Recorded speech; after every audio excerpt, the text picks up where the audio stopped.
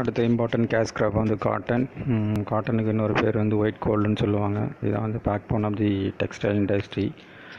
இதோட கான்ட்ரிபியூஷனை பொறுத்த வரைக்கும் ஜிடிபியில் 7%. அதே மாதிரி employment opportunity through cotton based industry மூலமாக 16 மில்லியன் பீப்புள்ஸ் இந்தியாவில் வந்து எம்ப்ளாய்மெண்ட் ஆப்பர்ச்சுனிட்டிஸ் கிடைக்கிது.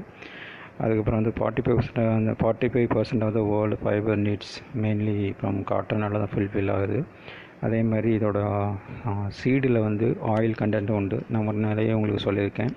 குஜராத்தில் பார்த்தீங்கன்னாக்கா மேஜர் குக்கிங் பர்பஸ்க்கு யூஸ் பண்ணக்கூடிய ஆயிலே வந்து காட்டன் ஆயில். ஸோ அதனால் அது வந்து 10% of the world edible oil ரெக்குயர்மெண்ட்டையும் cotton தான் வந்து ஃபுல்ஃபில் பண்ணுது. இது வந்து மெயினாக வந்து லெண்ட் பர்பஸ்க்காக தான் வந்து இந்த க்ராப் வந்து கல்டிவேட் பண்ணுறோம். எக்கனாமிக்கலி இம்பார்ட்டன்ட் பார்த்தீங்கன்னா லெண்டு, ஃபைபர், அதுக்கப்புறம் நிறைய சர்ஜிக்கல் பர்பஸ்க்கு யூஸ் ஆகக்கூடிய ஃபைபர் மெட்டீரியல்ஸ், அப்புறம் வந்து குஷன்ஸ், பில்லோஸ், அந்த மாதிரி இதுக்கெலாம் வந்து இந்த காட்டன் வந்து நம்ம யூஸ் பண்ண போகிறோம். அதே மாதிரி இதில் வந்து கிடைக்கக்கூடிய அந்த பயோமாஸை வச்சு பேப்பர், ரேயான், ஃபில்ம்ஸு, சம் எக்ஸ்ப்ளோசிவ்ஸ் அது மாதிரி இது பண்ணலாம்.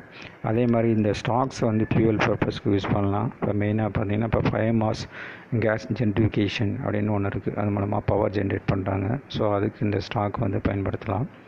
அதே மாதிரி நம்ம முன்னாடி சொன்ன மாதிரி சீடை க்ரஷ் பண்ணி எடிபிள் ஆயில் எக்ஸ்ட்ராக்ட் பண்ணி யூஸ் பண்ணலாம்.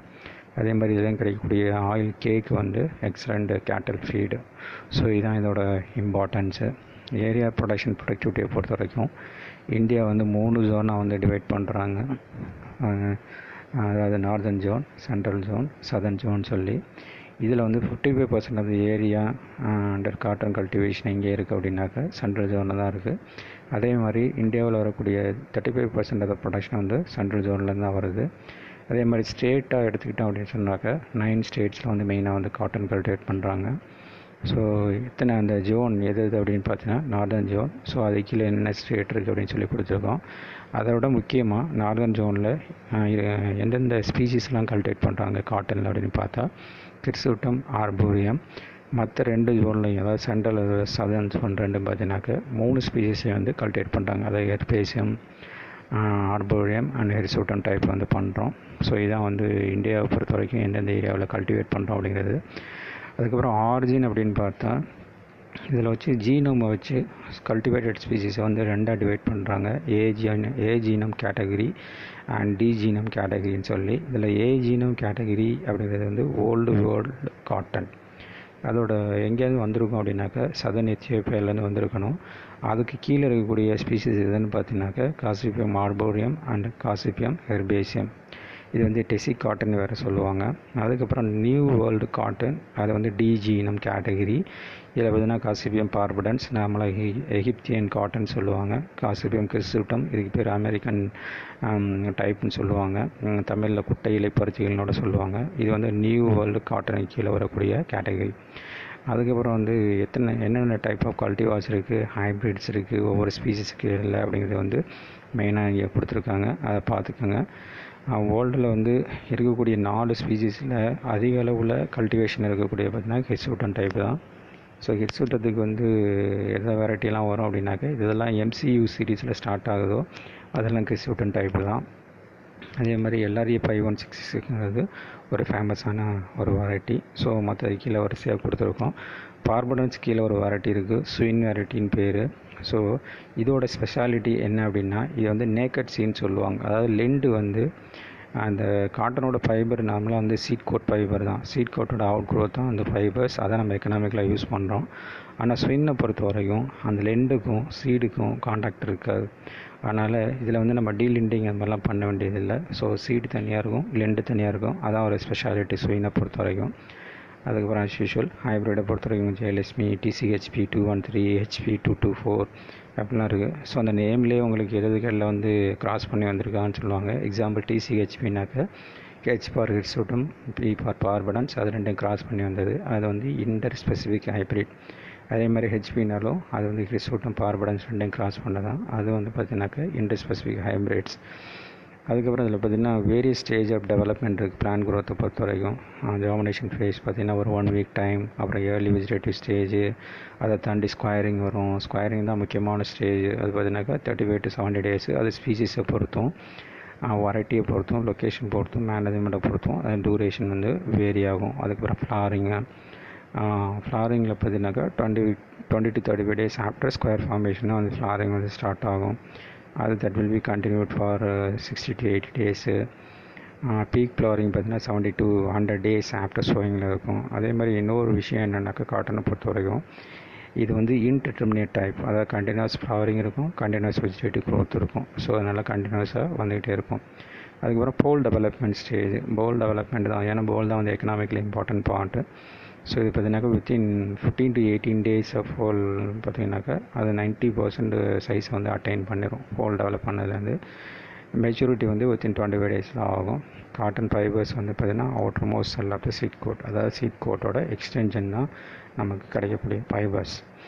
ஸோ ஃபைபர் எலாங்கேஷன் பார்த்தீங்கன்னாக்கா that will take 21 to 25 days.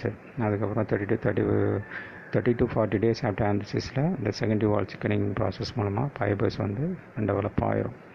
அதுக்கப்புறம் கிளைமேட் ரெக்குயர்மெண்ட்டை பொறுத்த வரைக்கும் ஸோ பொதுவாகவே இது வந்து 2 கிளைமேட்டையுமே டாலரேட் பண்ணக்கூடியது. டெம்பரேட்டையும் டாலரேட் பண்ணணும், ட்ராபிக்கல் கிளைமேட்டையும் டாலரேட் பண்ணணும். ஸோ சீலிங் ஜாமினேஷன் மேலே பார்த்தீங்கன்னா 30 to 34 degree Celsius. அதுக்கப்புறம் வெஜிடேட்டிவ் க்ரோத் வந்து 25 to 30 இந்த மாதிரி இருக்கும். அதே மாதிரி இது வந்து லெஸ் வாட்டர் டிமாண்டிங் க்ராப் தான். ஸோ 500 mm அது கீழே இருந்தாலும் ஒன்றும் பிரச்சனை இல்லை. அதேமாதிரி சாயில் ப்ரிஃபரன்ஸ் பார்த்தீங்கன்னா clay சாயில்னாலும் okay, black cotton soil சொல்லுவாங்க, சாண்டி சாயில்னாலும் ஓகே. ரெயின்ஃபால் அதிகமாக இருந்துச்சு அப்படின்னா கோர் ஸ்ட்ரக்சர் சாயில் நல்லது. மாய்ஸ்சர் கண்டென்ட் கம்மியாக இருக்குனாக்கா கிளே சாயில் நல்லது. ஸோ நார்தன் ஜோனை பொறுத்த வரைக்கும் என்டி சால் டைப்பு, சதர்ன் ஜோன் வெஸ்டர்ன் ஜோனை பொறுத்த வரைக்கும் வெட்டி சால் டைப் யூஸ் பண்ணுறாங்க. அதில் சதர்ன் ஜோனில் பார்த்தீங்கன்னா அல்வி சால், சாண்டி லோம் சாயில், ஆக்சிசால், அதாவது எலக்ட்ரோலைட்டிக் சாயில்ஸ். ஸோ எல்லா டைப் ஆஃப் சாயிலையும் வரக்கூடிய ஒரு க்ராப். ஸோ சீசனை பொறுத்த வரைக்கும் அந்த ஜோனுக்கு தகுந்த மாதிரி நம்ம ஏற்கனவே சொன்ன 4 ஜோனுக்கு தகுந்த மாதிரி அந்தந்த சீசனில் இது பண்ணணும். ஸோ அதான் நம்ம வந்து கொடுத்துருக்கோம். ஸோ அதை வந்து பார்த்துக்கோங்க. அதுக்கப்புறம் அதே மாதிரி ஃபீல்டு ப்ரிப்பரேஷன்ஸ் வந்து நாமெல்லாம் வந்து ரிச்சஸ் அண்ட் ஃபார்வர்ட் சிஸ்டம்ஸை வந்து ஃபாலோ பண்ணுவாங்க. அதுக்கப்புறம் ஒவ்வொரு வெரைட்டி அதுக்கு எவ்வளோ ஸ்பேஸிங், எவ்வளோ சீட் ரேட்டு, அதாவது வித்து பஸ்ஸோடு இருந்தால் எவ்வளோ, டீலிண்டட் சீடுனா எவ்வளோ அப்படிங்கிறது வந்து கொடுத்துருக்கோம். இதில் ஸ்விங் சீடுக்கு பார்த்தீங்கன்னா அவங்களே கரெக்டாக கொடுத்துருக்காங்க, நேக்கட் சீட் அப்படின்னு சொல்லி. ஏன்னா அதில் வந்து டீலிண்டிங் ப்ராசஸ்லாம் பண்ணணுன்னா தேவையே கிடையாது. அதே மாதிரி சோயிங்கை பொறுத்த வரைக்கும் மேனுவல் டிப்ளிங் தான் பண்ணுவோம். ஸோ ஹைப்ரிட்ஸ்னாக்கா ஃபஸ்ட் சீட்ஸ்னாக்கா 2 நம்பர் பண்ணணும், வெரைட்டினாக்கா 3 numbers. அதே டீலிண்டட் சீட்னா ஹைப்ரிட்டில் ஒரு சீடு ஒரு பெட்டுக்கு போட்டால் போதும். வெரைட்டிஸ்னால் 2 இது பண்ணணும். அதை தாண்டி ஒரு சில ஏரியாவில் point nursery and paper cup nursery அப்படின்னு சொல்லி, அதை லீப் கப் நர்சரின்னு சொல்லி 2 ஃபாலோ பண்ணுறாங்க. ஸோ இது வந்து காமனாக பண்ணுறதில்ல, ஆனால் இந்த சிஸ்டமும் இருக்குது. ஸோ பாயிண்ட் நர்சரியை பொறுத்த வரைக்கும் தார்பாலின் கீழே போட்டு அதில் வந்து செடியை வளர்த்து ஒரு 30 days ஆனதுக்கப்புறம் அதை எடுத்து டிரான்ஸ்பிளான்டிங் பண்ணுறது.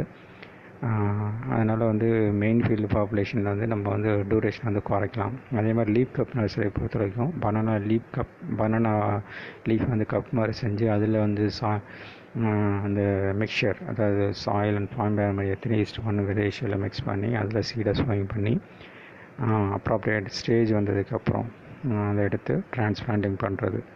இப்போ நவடேஸ் என்ன பண்ண ஆரம்பிச்சிட்டாங்கனாக்கா பனானா லீப் கப் கிடைக்கிறதுனால நம்ம பாலித்தீன் கப்பு அந்த மாதிரி பேக்கில் வந்து கூட பண்ணி வச்சு டிரான்ஸ்பிளான்டிங் பண்ணுறாங்க.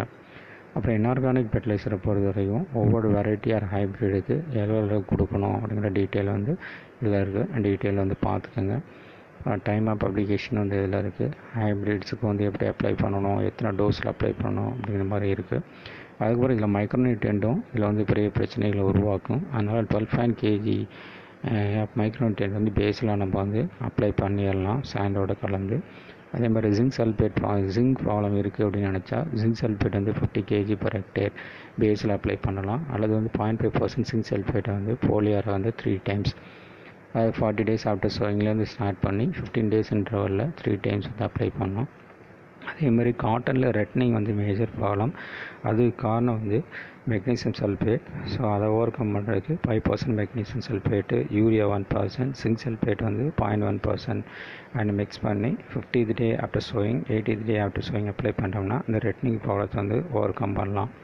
ஸோ அதே மாதிரி இதுவும் வந்து வீட் மேனேஜ்மெண்ட்டு இம்பார்ட்டன்ட் ஆப்ரேஷன்ஸ். ஸோ நம்ம வந்து ஏற்கனவே பல்சஸ்க்கெலாம் சொன்ன மாதிரி ஃப்ளூக்ளோரலின் 2 liter per hectare R பெண்டிமெத்திலின் 3.3 liter per hectare அப்படின்ற டோஸில் நம்ம வந்து ஃப்ரீ எமர்ஜென்சியாக வந்து அப்ளை பண்ணணும். அது மட்டும் இல்லாமல் ஹேண்ட் வீடிங்கும் பண்ணுறது நல்லது. ஸோ அதுக்கப்புறம் தின்னிங் பண்ணணும், கேப்பிலிங் ஆப்ரேஷன்ஸு, அடிக்குவேட்டாக பாப்புலேஷன் மெயின்டைன் பண்ணணும். இல்லை எர்த்திங் அப்போ வந்து ரொம்ப ரொம்ப இம்பார்ட்டன்ட் ஆப்ரேஷன். ஏன்னா நிறைய ஸ்கொயர் வந்து ஃபார்ம் ஆகும். அப்படி ஃபார்ம் பண்ணும்போது ஸ்டெம்முக்கு வந்து மெக்கானிக்கல் ஸ்ட்ரென்த்து வந்து கொடுக்கணும். அப்போ வந்து எர்த்திங் அப் ஆப்ரேஷன் வந்து நம்மளாம் பண்ணணும். அதே மாதிரி இதில் டாப்பிங் பண்ணணும். ஏன்னா இது வந்து இன்டர்டெர்மினேட் டைப்னு சொன்னேன். ஸோ கண்டினியூஸாக க்ரோத் இருந்துக்கிட்டே இருக்கும். பர்டிகுலர் ஸ்டேஜுக்கு மேலே நம்ம வந்து அரெஸ்ட் பண்ணணும். நாங்களாம் 10 to 12 நோட் ஸ்டேஜ்னு சொல்லுவாங்க. அதாவது 10 to 12 நோட் ஸ்டேஜ் அட்டைன் பண்ண உடனே டாப்பை வந்து நுனி கிள்ளுதல் அப்படின்னு சொல்லுவாங்க. கிள்ளி விட்டோம் அப்படின்னாக்கா இருக்கக்கூடிய நியூட்ரியன்ஸ்லாம் வந்து போல்ஸ் டெவலப்மெண்ட்டுக்கு போகும். அப்போ வந்து நமக்கு கிடைக்கக்கூடிய ஃபைபர் குவாலிட்டி வந்து நல்லாயிருக்கும். அதனால் டாப்பிங் வந்து இம்பார்ட்டன்ட் ஆப்ரேஷன். டாப்பிங் வந்து எப்போ பண்ணணும் அப்படின்னா 70 to 90 days அந்த டைமில் பண்ணுறது வந்து நல்லது. அதாவது 9 to 12 நோட் ஸ்டேஜ் அப்படின்னு சொல்லுவாங்க. அதே மாதிரி ஹார்வெஸ்டிங்கை பொறுத்த வரைக்கும் matured fully open to compass அதை வந்து நம்ம வந்து ஏர்லி மார்னிங் வந்து கலெக்ட் பண்ணணும். கலெக்ட் பண்ணிவிட்டு அதை ப்ராப்பராக ட்ரை பண்ணி அதை வந்து சீடை வந்து செப்பரேட் பண்ணி எடுக்கணும். அதுக்கு பேர் ஜின்னிங் ஆப்ரேஷன் சொல்லுவாங்க. ஸோ நார்மலாக ஈல்டு பார்த்தீங்கன்னாக்கா 1200 to 1500 kg per hectare வந்து கிடைக்கும்.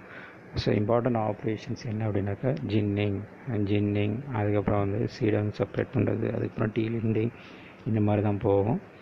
ஸோ இதில் வந்து குவாலிட்டி பேராமீட்டர்ஸ் பார்த்திங்கனாக்கா ginning percentage, colour, ட்ராஷு, fibre quality, fibre length, ஃபைபரோட fitness, fibre strength, ஸ்பின்னபிலிட்டி, oil content, காசிபால் content. பர்டிகுலராக அந்த சீட்ஸை பொறுத்த வரைக்கும் காசிபால் கண்டென்ட் வந்து இருக்கக்கூடாது. காசிபால் வந்து it's a kind of toxin. So காசிபால் content அதிகமாக இருந்துச்சுனாக்கா not fit for that edible purpose. So அதனால் அந்த கண்டென்ட் வந்து கம்மியாக இருக்கணும். இதான் சர்டன் குவாலிட்டி பேராமீட்டர்ஸு. கிராப்பிங் சிஸ்டத்தை பொறுத்த வரைக்கும் மோனோ கிராப்பாக போடலாம், அல்லது வந்து மோனோ மிக்சட் கிராப்பாகவும் பண்ணலாம். அதாவது பல்சஸ், மில்லட்ஸ், கிரவுண்ட்நட்டு அந்த மாதிரியோட பண்ணலாம். ஸோ நம்மளை பார்த்தீங்கன்னாக்க ராகி ஃபாலோட் பை காட்டன், சொர்க்கம் அப்படிங்கிற சிஸ்டம் வந்து கோயம்புத்தூரில் ஃபாலோ பண்ணுவாங்க. திருச்சி, தஞ்சாவூரில் பார்த்தீங்கன்னா ரைஸ் ஃபாலோ கேட்டன் அது மாதிரிலாம் பண்ணுவாங்க. ஸோ ஒவ்வொரு ஊர்லேயும் ஒவ்வொரு மாதிரியான கிராப்பிங் சிஸ்டம் வந்து ஃபாலோ பண்ணுறாங்க. அதே மாதிரி இன்டர் கிராப்பிங் சிஸ்டமும் வந்து ஃபாலோ பண்ணுறாங்க. ஸோ பல்சஸ்ஸு, கோடியண்டர் இதோட பண்ணுறாங்க. அப்படி இன்டர் கிராப்பிங் பண்ண போகிறோம் அப்படின்னா அதுக்கு என்ன சீட் ரேட்டு, ரோ ஸ்பேஸிங்னு எவ்வளோ பிளான்ட் மெயின்டைன் பண்ணணுங்கிற ஃபுல் டீட்டெயில் வந்து இதில் இருக்குது. அதே மாதிரி பிளான்ட் க்ரோத்து ஸ்டேஜஸ் எவ்வளோ டேஸ் ஆகும் ஒவ்வொரு ஸ்டேஜையும் ரீச் பண்ணுறதுக்கு அப்படிங்கிறது வந்து இதில் இருக்குது. எக்ஸாம்பிள் போல் ஃபார்மேஷன் ஸ்டேஜ் அப்படின்னாக்கா 100 to 120 days, pole bursting stage அப்படின்னா மெச்சூரிட்டி 120 to 165 days அப்படிங்கிற மாதிரி இருக்குது. அதுக்கப்புறம் காட்டன் பிளான்ட்டை பொறுத்த வரைக்கும் அதோட மார்பாலஜியில் 2 முக்கியமான விஷயங்கள் இருக்குது. அதில் பார்த்தீங்கன்னாக்கா பிரான்ச்சிங் இருக்கும். அது வந்து மோனோபோடியல் அண்ட் சிம்போடியல் பிரான்ச்சிங் பேர். சிம்போடியல் பிரான்ச் அப்படிங்கிறது தான் வந்து ஃப்ரூட்ஸும் ஃப்ளவர்ஸும் கொடுக்கக்கூடியது. மோனோபோடியல் பிரான்ச்சிங்கிறது வெஜிடேட்டிவ் க்ரோத்துக்காகவே உள்ளது. நிறைய சிம்போடியல் பிரான்ச் இருந்துச்சுனாக்கா நமக்கு நிறைய ஃப்ளவர்ஸ், ஸ்கொயர் ஃபார்மேஷன் வந்து இருக்கும். அது ஒரு நல்ல விஷயம். ஸோ நம்மள ஹைப்ரிட்லாம் பார்த்தீங்கன்னாக்கா 15 to 16 சிம்போடியல் பிரான்ச்சஸ் வந்து நமக்கு கிடைக்கும். அதனால் ஹைப்ரிட்ஸ் வந்து அதிக அளவில் ஈல்டு தருது. ஸோ மோனோபோடியல் பிரான்ச் வந்து கம்மியாக தான் இருக்கணும், ஏன்னா வந்து வெஜிடேட்டிவ்னே உள்ளது. ஸோ இதான் வந்து காட்டனில் வந்து அடிக்கடி கேட்கக்கூடிய கொஸ்டின் என்ன அப்படின்னு சொன்னாக்கா அதில் வந்து டீலிண்டிங் யூஸ் பண்ணுவோம். டீலிண்டிங் பண்ணணும். டீலிண்டிங்க்கு பயன்படுத்தக்கூடிய ஆசிட் எது அப்படின்னு கேட்பாங்க. கான்சன்ட்ரேட்டட் எஸ்டேட் சூப்பர் தான், அதான் இம்பார்ட்டன்ட். ட்ரீட்மெண்ட்டு இதான் வந்து அக்ரானமி பாயிண்ட் ஆஃப் வியூவில் இதான் வந்து காட்டனை பொறுத்த வரைக்கும்.